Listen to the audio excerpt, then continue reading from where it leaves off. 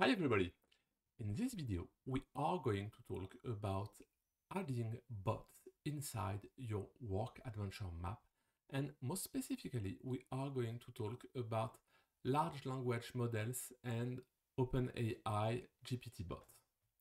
Why would you want a bot in your map? Well, there are plenty of reasons. One of them is that you're not always here, and if you have open virtual offices and you have visitors, maybe you want someone to welcome your visitors when you are not here or to help newcomers. And well, to be honest, bots are really a lot of fun. So I'm going to talk to Astro, which is a nice bot. I'm going to move just next to him here. And I could, of course, walk and do a bubble. I can also ask him to come here with a summon button. So I'm doing that. Hey David, how's it going? Any new updates on your video project? Yay. Okay, so Astro knows I'm actually recording a video because I told him a bit earlier. I'm going to ask him a few questions, like, who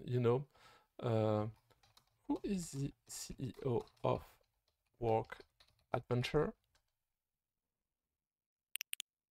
CEO of WorkAdventure is Yes. Greg. Want to go find him? He's around here somewhere.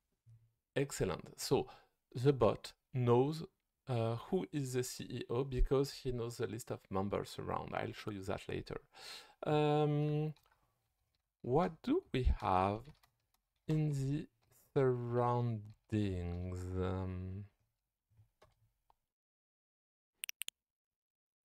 Sure. Here's what's around us. Check out real-life projects done with WorkAdventure. Work desks, where the WorkAdventure team is usually working. Yes. Lobby, the beautiful entrance to our office. Quiet zone, for those who don't want to Okay. be disturbed. Where would you like to go? Can you take me to the work desks? And you see, automatically I'm following the boat and we are going excellent to the work desks. So the bot can actually lead me where I want. We are Pretty at the cool. work desks. You can find Hugo, Gregor, Yanis, Alex, Antoine, Alize, and Matt working here. Need to chat Excellent. with anyone in particular? All right. I'm not going to talk with someone. However, I'm going to do something a bit fun. I'm going to ask the bot, can you send the recipe of an apple pie to Alex? And you'll see the bot actually can do such a thing. Apple pie recipe has been sent to Alex. Anything else I can assist you with? You know what? We are going to ask Alex about it.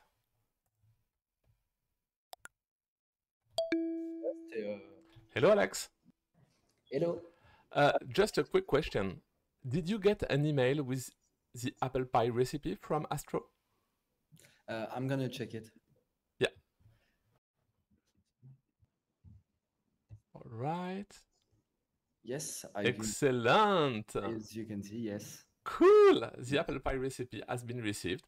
Yes. So it works. Yes. Thanks, Alex. Sorry about it. Bye-bye. Bye.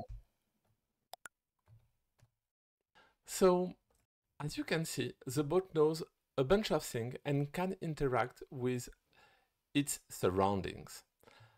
Let me show you how it works.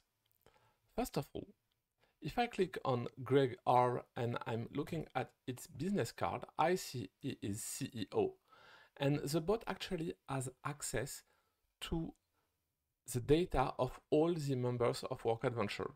Myself, I have a profile and everything in the information field here is known to the bot automatically.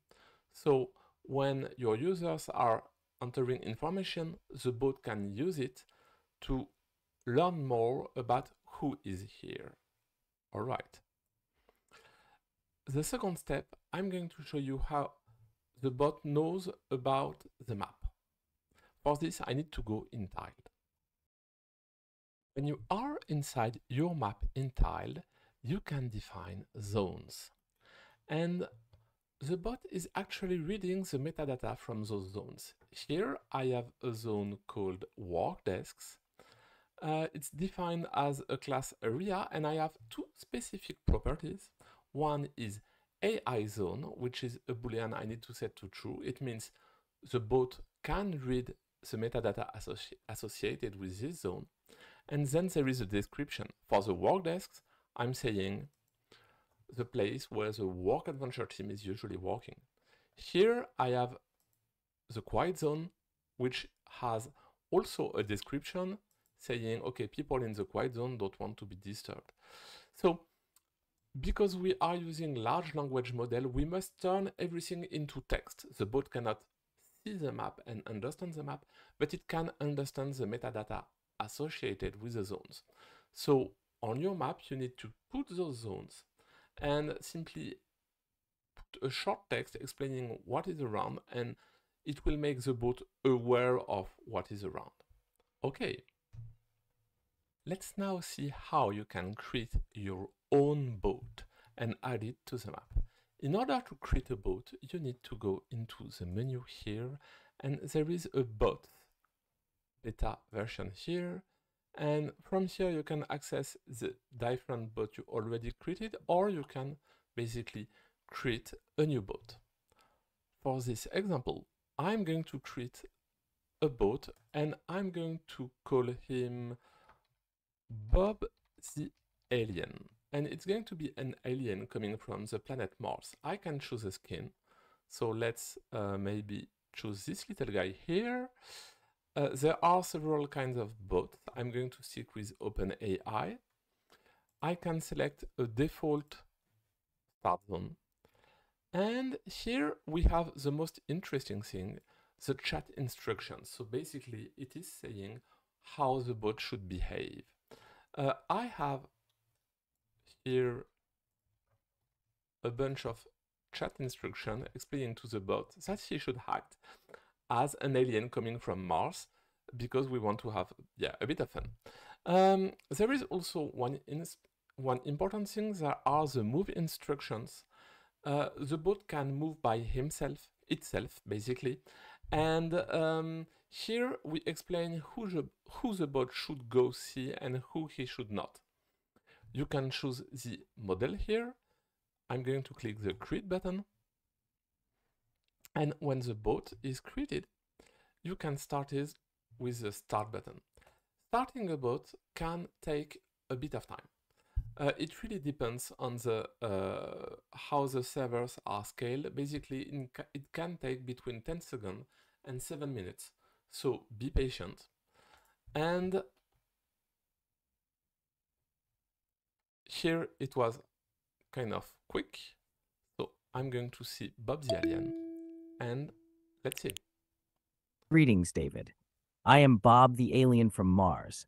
Don't worry, I'm just a friendly explorer. Cool. How are you doing today? Would you like to explore this amazing office with me? How did you come here?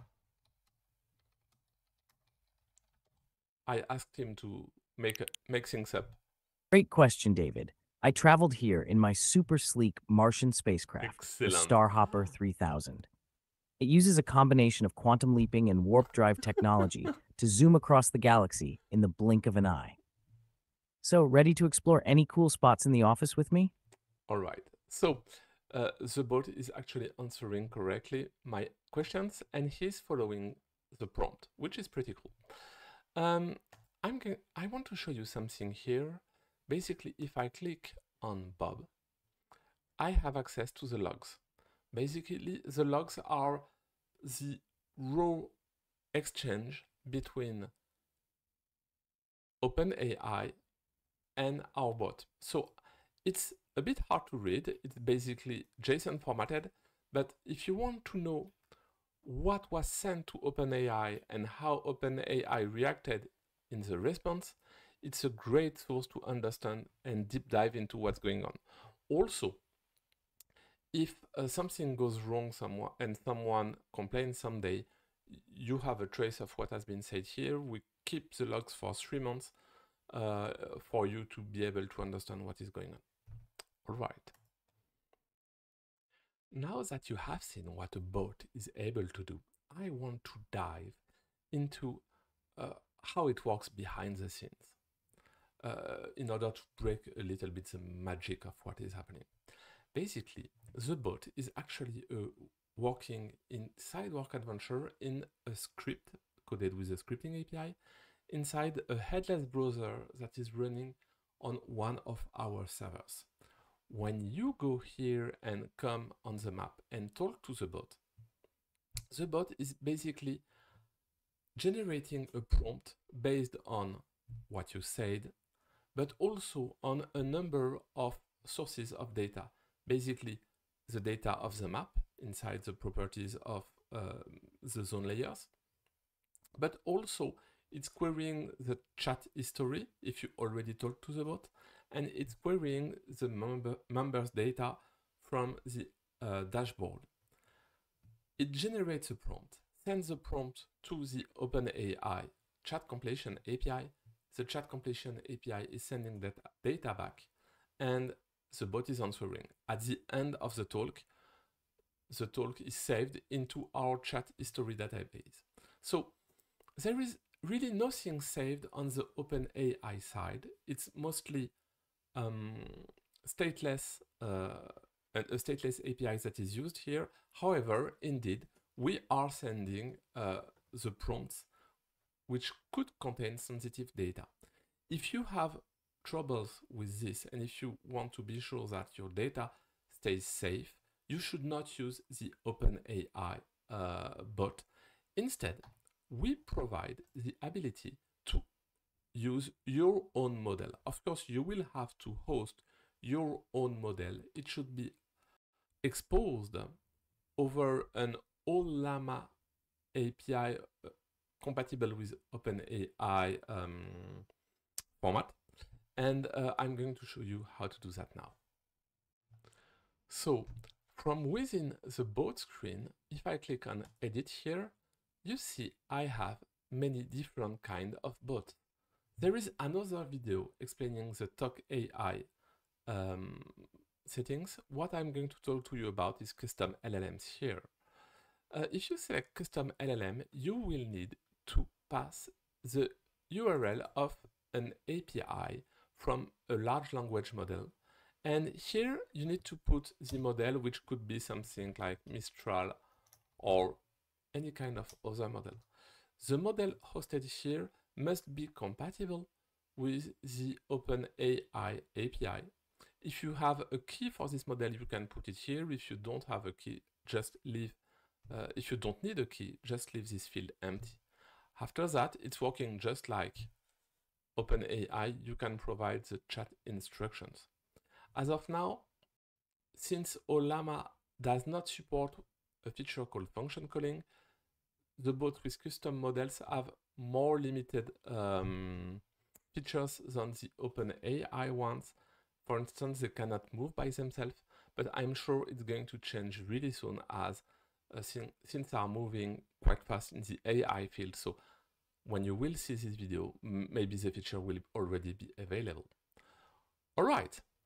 Thanks a lot for listening to me, and I hope you're a little bit pumped up by this great feature and that you will want to try it. Don't hesitate to give it a go, and don't hesitate to send us your feedback. It's always welcome. Bye.